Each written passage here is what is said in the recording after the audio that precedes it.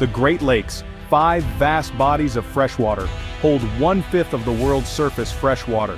Stretching across the heart of North America, they are so immense that they can be seen from space, their blue expanse shaping the very geography of the continent. For centuries, their blue depths defined a region, shaping industries and communities. The lakes powered the rise of bustling port cities, fueled trade, and provided livelihoods for generations living along their shores. People relied on their predictable cycles: icy winters, spring thaws, cool summers, and vibrant autumns. These rhythms guided everything from fishing seasons to family traditions, weaving the lakes into the fabric of daily life. But in June 2025, that rhythm is gone. The Great Lakes are transforming rapidly, driven by a warming world. Unpredictable weather, sudden storms, and shifting shorelines have become the new normal. These lakes are more than water. They're a complex ecosystem, an economic engine, and a source of drinking water for millions. They support countless species, connect cities, and sustain agriculture and industry. Their health is a barometer for the continent. When the lakes thrive, so do the people, plants, and animals that depend on them. Now, the signs of distress are everywhere: eroding bluffs, unpredictable water levels, and vanishing certainties. Homes and businesses face new risks as the shoreline shifts and water levels swing wildly. The vastness of the lakes once suggested they could absorb anything, but decades of pollution, invasive species, and now climate change have pushed them to a tipping point. The balance that once seemed unbreakable is now fragile. The transformation in 2025 is a stark reminder: no system is immune to global shifts. The lake's fate is tied to choices made far beyond their shores. The Great Lakes Basin spans 2 countries and countless communities, demanding unprecedented cooperation and innovative thinking. Solutions must cross borders and unite people in common cause. As we stand at mid-2025, the future of these freshwater giants hangs in the balance. The choices we make today will echo for generations. The decisions we make now will determine if the lakes can adapt or become casualties of a changing planet. Our actions will shape whether these waters remain a source of life and inspiration.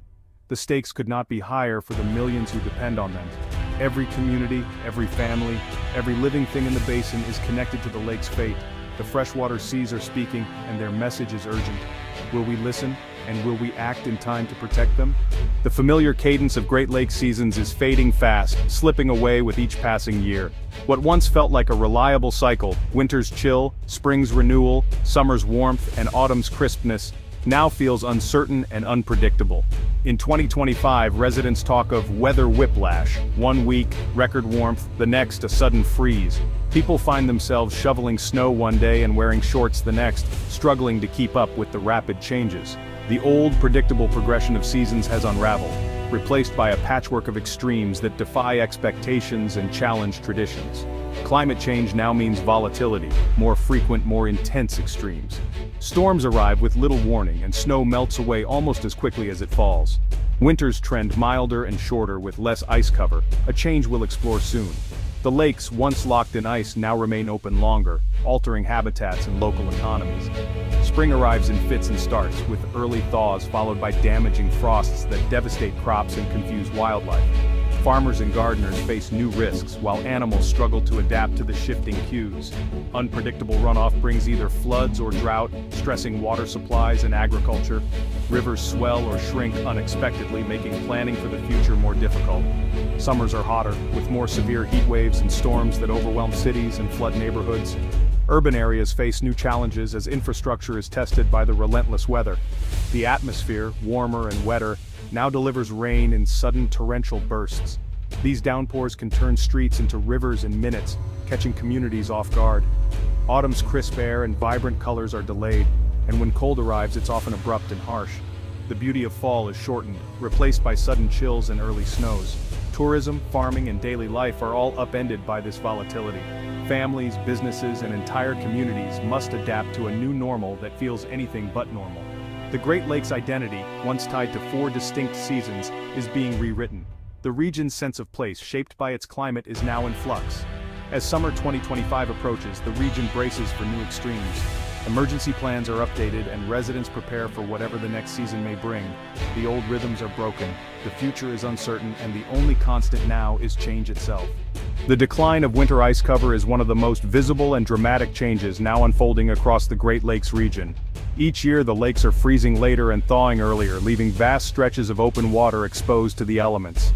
Thick ice once protected shorelines, slowed evaporation, and supported winter traditions. For generations, communities gathered on the frozen lakes to fish, skate, and celebrate the season, relying on the ice as both a shield and a stage for winter life. By 2025, long-lasting ice is rare. Warmer air and water mean thinner ice that forms later and melts sooner, sometimes vanishing altogether before winter's end. Some winters, parts of the lakes barely freeze at all, leaving the water vulnerable to wind and waves even in the coldest months. Without ice, shorelines face the full force of winter storms, accelerating erosion and threatening homes, roads, and vital infrastructure along the coast. The cost of defending coastlines is enormous, requiring constant repairs and new barriers, and often only shifts the problem elsewhere along the shore. Open water in winter also means more evaporation, leading to fluctuating water levels and further stress on the system. The lakes lose more water to the air, and the balance becomes harder to maintain. Less ice means more water lost, and heavy precipitation can't always make up the difference. Beaches shrink, and the landscape changes with every season. The loss of ice also disrupts local economies and lake ecology. Winter tourism suffers, and fish species lose critical habitat. Businesses that depend on winter visitors struggle, and the natural cycles of the lakes are thrown off balance. Food webs shift, and fish populations change as some species decline and others move in, altering the delicate balance of life in the lakes. The vanishing ice is not just a symptom of climate change, it's a powerful agent of further transformation, reshaping the lakes in ways that ripple through every aspect of the ecosystem. The lakes are being reshaped in ways we're only beginning to understand. Scientists race to study these changes, hoping to find solutions before the damage becomes irreversible. The message is clear: the loss of ice is a warning. The future of the Great Lakes depends on how we respond. Will we heed it? For years, we focused on rain, snow, and rivers to explain Great Lakes water levels. But by 2025, scientists reveal groundwater's crucial, often overlooked role. The lakes and underground aquifers are more connected than we thought. Sometimes the lakes recharge groundwater, sometimes the reverse. Human activities like irrigation and urban water use can deplete aquifers, reducing the water available to the lakes. Subsurface geology, ancient bedrock and glacial deposits, creates hidden pathways for water movement. Land use changes far from the lake shores can disrupt these flows, impacting lake levels. Managing the lakes now means considering the entire watershed, above and below ground.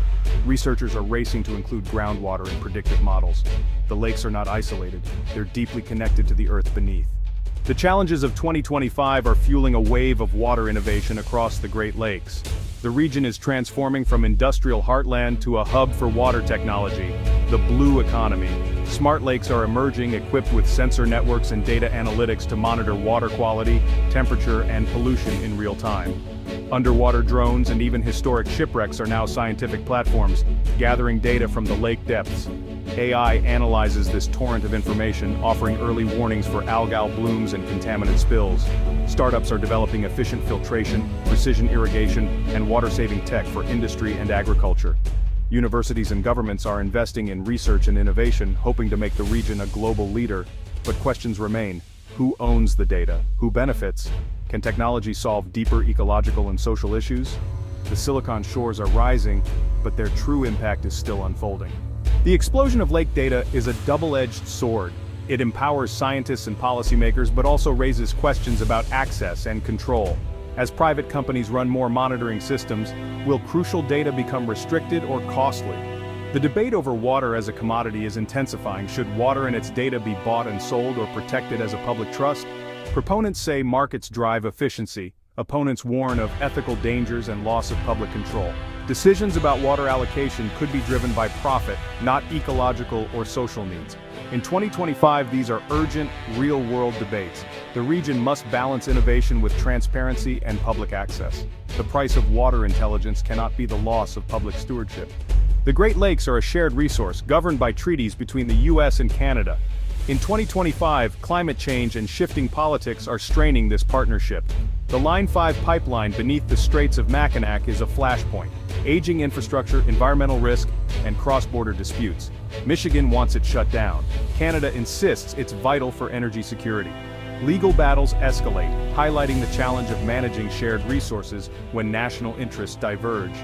Other issues, water withdrawals, pollution, invasive species, add to the friction.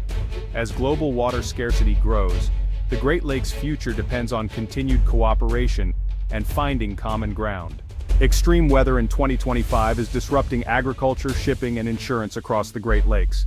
Farmers face late frosts, floods, and droughts, forcing rapid adaptation or risking ruin. Shipping is hit by fluctuating water levels. Low levels mean lighter loads, high levels threaten infrastructure. More frequent storms delay voyages and endanger crews. Insurance claims surge for flood damage, crop failures, and coastal erosion, driving up premiums and making coverage scarce. Municipalities struggle with rising costs for repairs and climate adaptation. Supply chains and tourism are disrupted by unpredictable weather. The region's economy is under constant stress. The new normal is adaptation and resilience. The psychological toll is heavy for those who call this region home. Amid challenges, hope emerges in places like Thunder Bay, Ontario. By 2025, Thunder Bay is recognized for blending Indigenous knowledge, scientific research, and local innovation in water stewardship. Deep engagement with Anishinaabe communities brings traditional wisdom into water management. Academic research and water-focused startups drive practical solutions for monitoring and sustainability. This holistic, inclusive approach offers a blueprint for the entire region. The future of the Great Lakes depends on learning from such models and acting decisively. The time for adaptation is now, before today's transformations become tomorrow's crises.